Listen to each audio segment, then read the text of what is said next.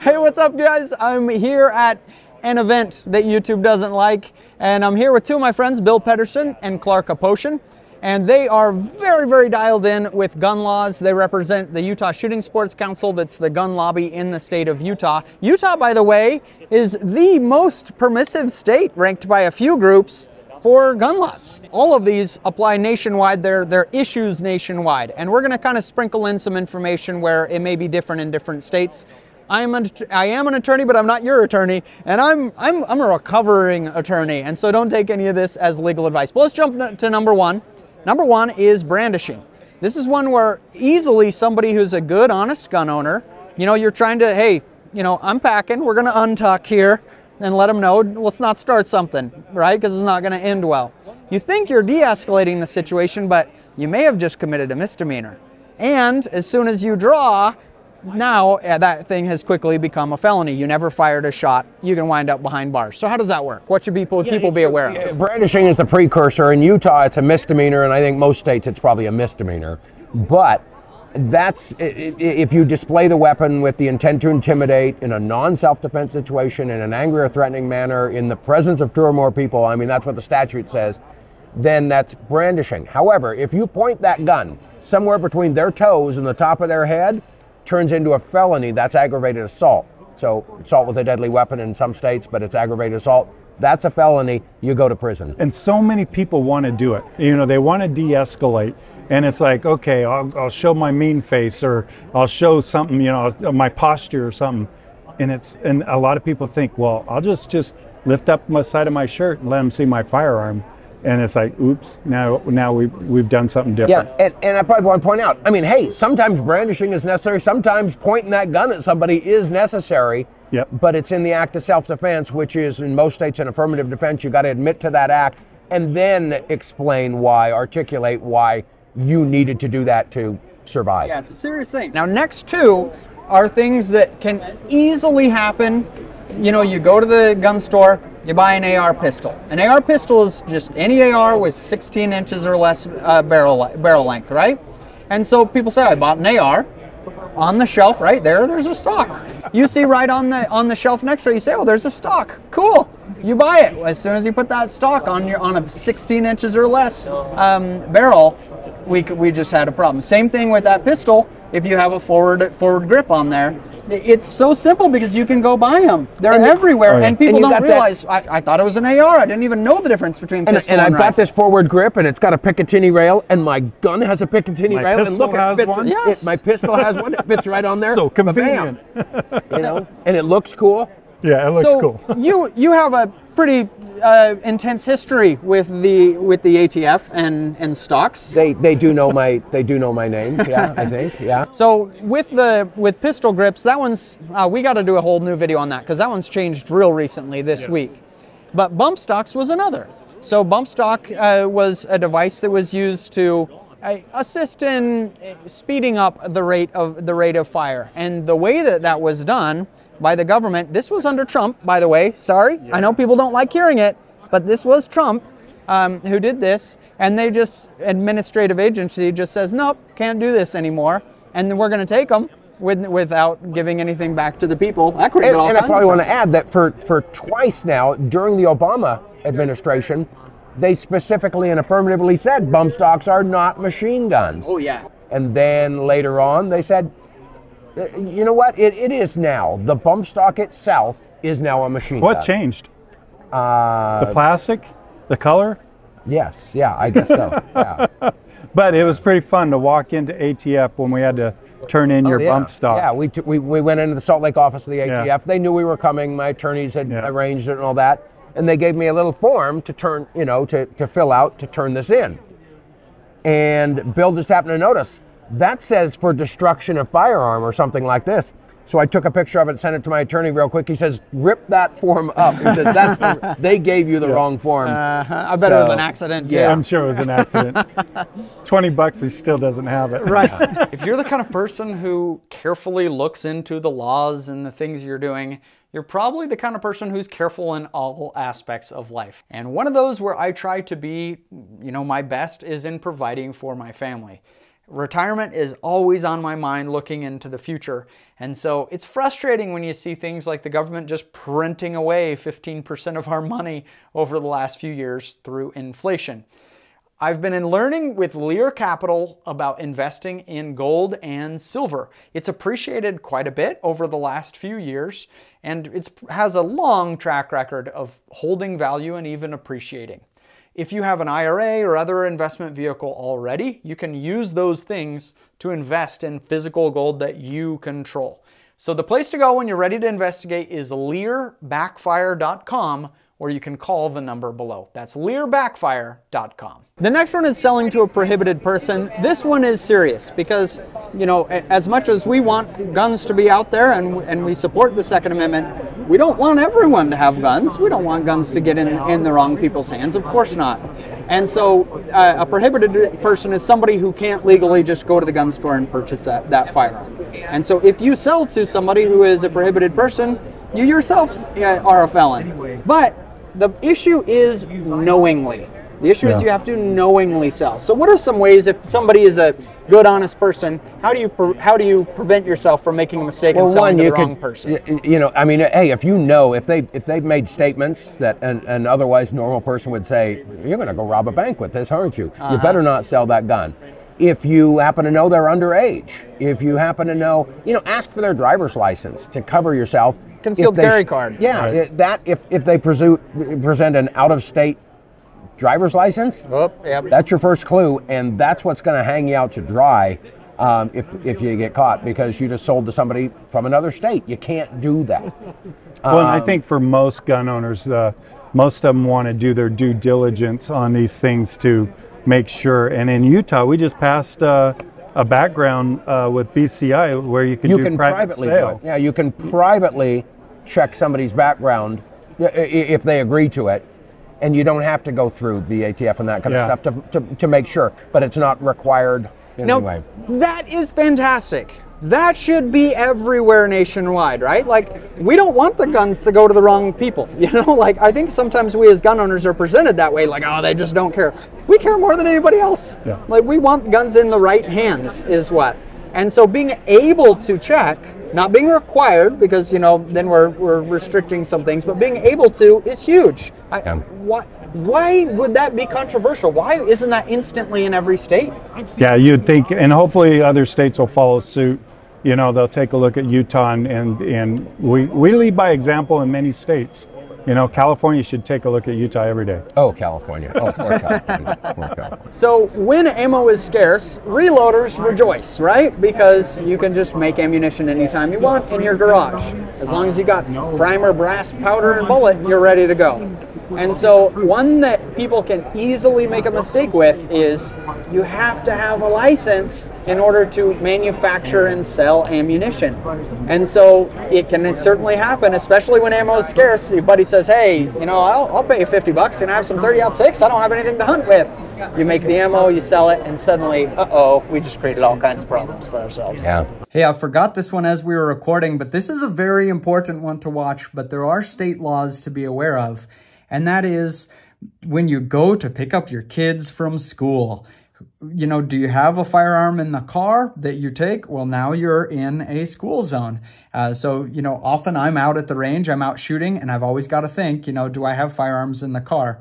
There are state laws that are important to be aware of here. You know, you may be able to be a concealed carry holder and take firearms into those zones. But it really is state-specific, just lots of things to be aware of, so check before you go. Okay, next one is a protective order. So this is one, a Rahimi case that's not a good case. Gun owners hate this case. That's before the Supreme Court, that is all about the issue of a protective order. Now, the problem with the protective order is there's really not due process happening to have a protective order against you, and if you have a protective order, you now can't carry. So tell us a little bit about that issue. Well, so the thing about a protective order is you haven't been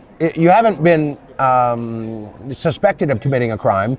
They aren't telling you you've committed a crime. You certainly haven't been convicted of committing a crime. But if you get a protective order, and you have a gun, now you're a felon. Right, so Bam, a just like girlfriend, you know, whatever, signs a piece of paper, says, oh, this guy's dangerous, I need a protective order against him, goes to the courthouse, files that, you get a protective order against you. There was no beyond reasonable doubt, there was no due process, you could just have a protective order against you. Now, your rights are restricted, you can't carry. Yeah, and you're right, Rahimny, the case before the Supreme Court that was just argued this last week, yeah, they didn't actually even argue due process. That's the scary part, is the due process part of it. Right. And that's the part we emphasize the most, because this one scares me the most, because if you got a vindictive spouse, yeah, people you getting could be divorces. screwed. Yeah, you could be in a lot of protective trouble. order. When you're talking about a fundamental right, I mean, it's the second one, the Second Amendment, to take to ban them from having a firearm, ban that fundamental right when there was such a lack of appropriate due process commensurate with the taking of a right. We've always hated that. Yeah, absolutely problem. Take the firearms first and then go to court. I like taking the guns early. To go to court would have taken a long time. So you could do exactly what you're saying, but take the guns first, go through due process second. Okay, next one is marijuana. In a lot of states, marijuana is legal for medicinal purposes or recreational or whatever else. And so gun owners say, oh, you know, as long as I acquired marijuana legally, then I'm fine. Not so much. Yeah. So how does this one work? So if I have marijuana in some states, perfectly fine.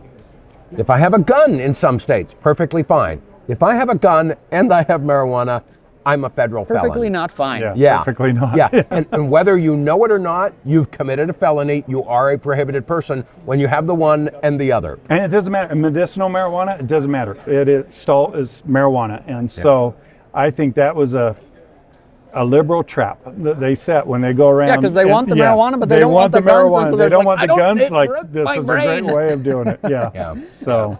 And so even though your state may not prosecute it, the feds can come in anytime. Yeah, and they'll go through, I have heard, I should say, of them going through garbages and looking for disposable vape pens or something like this. And yeah, anyway, there's some horror stories along those lines. Next is SBRs, so short-barreled rifles. So this is a rifle with 16 inches or shorter barrel length. And if you get a tax stamp, you can have it SBR'd so that you can have a stock on the back of your AR-15 or whatever firearm that is. So now we have a 16 inches or shorter, we have the stock, you paid $200, you went through the process, so you made it an SBR. You're fine, right? So that falls under the NFA, you're following the NFA, you did everything right, got got your tax stamp. But I live in St. George, Utah, right down in the corner of Utah. Very frequently, many days, I'm going to be in Utah, Arizona, and Nevada all in one day. Sometimes I go shoot in Utah, sometimes I go down the other road, and I end up in Arizona when I'm shooting. Well, if I take that SBR that I legally have, and I have my tax stamp and everything, but I'm in Utah and I just go shoot in Arizona that day, uh-oh, we had a big problem. It's crossing state lines with an SBR. So you have to notify the ATF and say, I'm crossing state lines, I'm going here. And it's easy, it's a simple process, but that's why I don't even own an SBR, is because I know someday I'm going to make the mistake. I'm going to, instead of going down River Road one way, I'm going to go down the other way and end up in Arizona, and I'm going to break that law. And you're the guy they will make an example of, they would love too. it. Because you were just telling me, there's a lot of YouTubers that are in prison right now. Oh, absolutely. Right. Multiple. And people that have run-ins. And these are people that are like good guys who are not trying to violate laws. Some of them have just been stupid and reckless. And we all know, hey, you got to follow everything perfect, right? And he has a real pretty face. He does not want to go to prison. That's the thing. That's the thing, yeah. No one wants to see Jim in prison. No, and least of all me. What would you say is the most common way that a gun owner ends up in jail? You've seen lots of it. Probably between brandishing and protective order violations. Protective order is a big one. Drunk, under the influence of alcohol or drugs, and in possession of a firearm. Yep. Doesn't mix. And so those are specific crimes, especially in Utah, where they dropped the BAC from .08 to .05. Yeah. essentially Cut if it in you half. smell some cough syrup and Yeah. you're you're doing and so yeah. So you guys have led the, like, I was telling my wife, I was mad at you guys last night, by the way. Oh, what? I was talking to Most my of them. wife, and I said I was going to come here and talk with you guys. Those I said, oh, they're from communists. the Utah Shooting Sports Council, and I was telling them about all the great work you did. And she said, well, that's great. Why aren't you a member? And I said, I totally am. Of course I am. And she said, you are? And I said, yes. And then I thought, have I ever, turns out to become a member, you have to actually become a member. Yes. Oh yeah. Yeah. I listen to you guys on Gun Radio Utah every week, and I'm like, of course I do. I'm part of this. And I realized last night, I was like, I don't know if I've ever actually signed up. And so I'm officially now a member, and I was embarrassed there that I you wasn't go. before. Welcome to our Welcome to newest the member. club. Yeah, exactly. Our newest Exactly. member. So 2 other states, what are some of the, if you could work on a few key things to bring that Utah's doing to other states, especially states where, you have a Republican majority, people that would support gun laws, but maybe they aren't as organized and just haven't worked on it yet. What are a few key pieces of legislation that you'd like to see brought? Well, obviously we've got 21, 22 permitless carry states right now. Right. Like to see the rest of them now. But if you look at, so that's we're almost to half of the states, definitely 2/3 number-wise. But if you do all the land mass, we've got over 3/4 of the land mass of the United States is permitless carry. The rest of them ought to be like that. That's incredible. Yeah. Shouldn't have to have a permit. If you can lawfully own that gun, for goodness sakes, you can why do you own it? Well, the Second Amendment ain't about hunting, folks. Well, my favorite one would be, and I would highly encourage other states, is to do concealed carry for school teachers. Yeah, if we want to keep our violence yeah. down, they teach them first aid, they teach them how to use a fire extinguisher, they teach them all kinds of things. Stranger danger, everything. Exactly. Right. Well, if you care about your students that much, let your teachers carry. We're not saying everyone has to carry. Yeah, but let the ones that want to carry. And carry if they want to do it and they want to get trained, then they should be able to do it. To protect the media comes down on us and says, "Oh, you're arming teachers." And no, we arm policemen, we arm the military. We don't arm teachers. But you know what we don't do in Utah? We don't disarm teachers. That's right. That's exactly. Yeah. In fact, that's how I met my wife. Was at a free teacher class. Right after Hey, that's awesome. Yeah. So another thing I know you guys talked about on the radio last week, I posted this on Twitter. So there was an incident in Maine. There was a shooter, and of course he went to gun-free zones. Yeah. Right outside the bowling alley, there's a sign that you can't go in if you have firearms. And that's one that I wish gun owners would work. When you see those signs, go talk to a local business owner and tell them what they're actually doing. Yeah. It's an important point because you know what? In Maine, it's not against the law to go into a bar or a place that serves alcohol with your gun, but unless they post. So they have to affirmatively post a sign. If they don't have a sign, there's no crime. It's not against the law unless they post a sign. The sign then has the weight of law. But yeah, you got to talk to these folks. You got to talk because that's exactly what he did. Went to a gun-free zone, and that's why he was able to, in a gun-loving state like Maine, receive no return fire. Right. Yeah. And the really shocking thing is that somebody would go up to that sign and he just walked right through it. Can you believe he didn't want to follow I don't the know law? how that happened. All right, thanks everybody for watching this episode of Backfire, and thanks to you guys from the Utah Shooting Sports Council being on here. We'll see you in the next video.